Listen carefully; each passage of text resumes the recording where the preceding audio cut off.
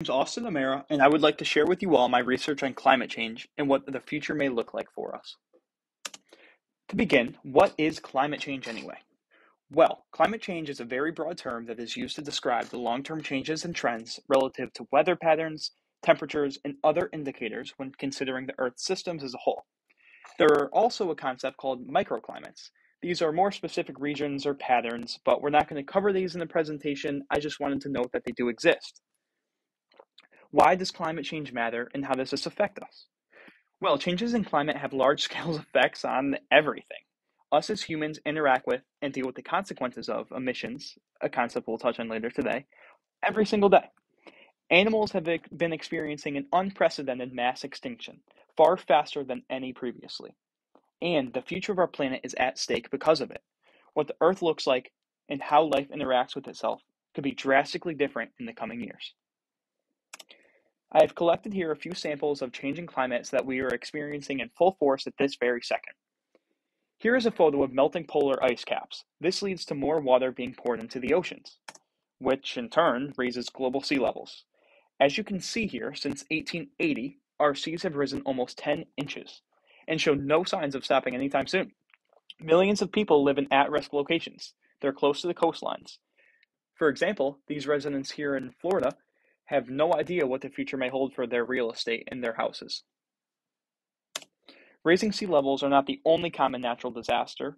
Instead of showing you the exponential increase in the frequency of hurricanes, I figured I would just show you the damage. Take a look at the devastation that Hurricane Katrina had on America's Gulf Coast. As you can see here very clearly, climate change truly affects humans, animals, and the future of our world as a whole. Please help us. I believe that's very fitting. Okay, so when did this all start? When did our species first notice this thing called climate change? Well, my research conducted proved that Joseph Fourier was a French mathematician, and he was a physicist as well. His research on how the Earth's atmosphere retains heat would later be known as the greenhouse effect. Moving on to James Kroll, a Scottish scientist that noticed certain materials and colors, such as dark soil or rock, absorb heat, unlike lighter surfaces such as snow or ice, which reflect heat. He also began to piece together the effects all of this had on the air and the ocean's currents. And finally, on the right, we have John Tyndall, who was an Irish-English scientist who studied the effects of different gases, such as water vapor, carbon dioxide, which was then known as carbonic acid, ozone, and hydrocarbons. He noticed they were able to absorb and transmit radiant heat. There are countless other scientists and breakthroughs that have played a key role in knowing what we know today. But this is a look at some of the oldest contributions my research came up with. Where are we now? Prior to the Paris Agreement in 2014, which was a treaty signed by 192 states accounting for 98% of greenhouse gas emissions, our world looked doomed. We were destined to increase upwards of 4 degrees Celsius by the year 2100. Fortunately, the promises made by the nations have allowed for us to take a collective sigh of relief, as the new estimates propose that the world may only heat up somewhere between 2.5 to 3 degrees Celsius. Unfortunately, however, the sigh of relief has to be very short-lived. Many of these promises from large emitters have yet to be backed by any actual change. The United States, India, and China are all struggling to keep their promises and reach carbon neutral in the next few decades, which would be a key determining factor in whether the Paris Agreement will be successful or not. A lack of fulfilling these promises may lead to higher increases in temperatures, which in turn would affect climate change even more substantially. It is very difficult to reach these Paris Agreement estimates, I'll be the first to admit. But on a more brighter note, there are countries who are trying to do their part to change. There are a number of countries who are actually almost reaching carbon neutral, and some of the bad players are actually doing their part as well.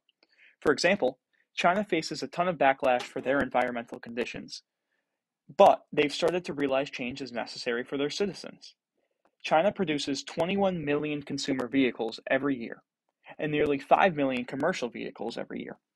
They are attempting to go fully electric with their fleet of vehicles by the year 2050, and they plan to have 80% of the cars on the roads electric by 2035. Personally, I was blown away by these estimates when I first heard them, but I think that it's very optimistic, and it was a refreshing note. These estimates seem super promising to me, and I do believe that these are needed to continue to propel the carbon neutral shift.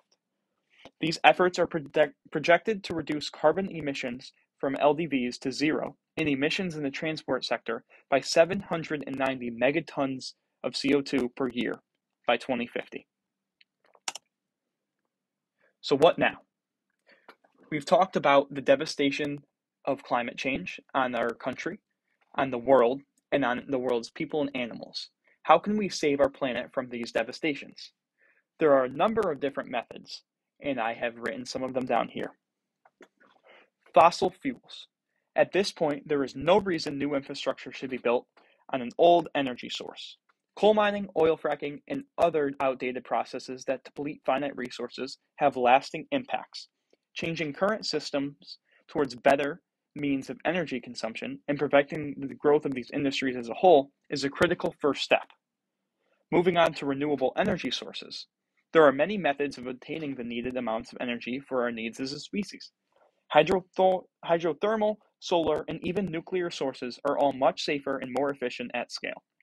They also contribute far less pollution, allowing us to shake our need for modern-day unrenewable sources. That will also open up the door to more sustainable transport.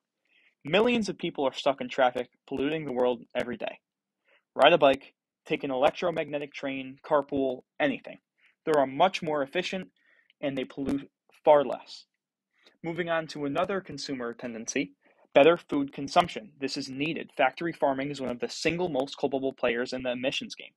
Ending these inhumane farms at scale is necessary. Even if you aren't willing to commit to being vegan, cut back on meat consumption and obtain locally and organic sourced meat when possible. This will allow us to start restoring nature. Restoring our planet, saving our oceans from massive amounts of plastic and stopping large-scale deforestation will have a lasting impact on our future. Prevention is necessary, but restoration is also a huge necessity as well. Volunteer work or donating to quality charities such as Team Seas or Team Trees can be a very effective stretch of your dollar. And finally here, another consumer tendency would be to reduce your waste. The average American produces nearly 5 times as much waste as the global average. There's no need for this.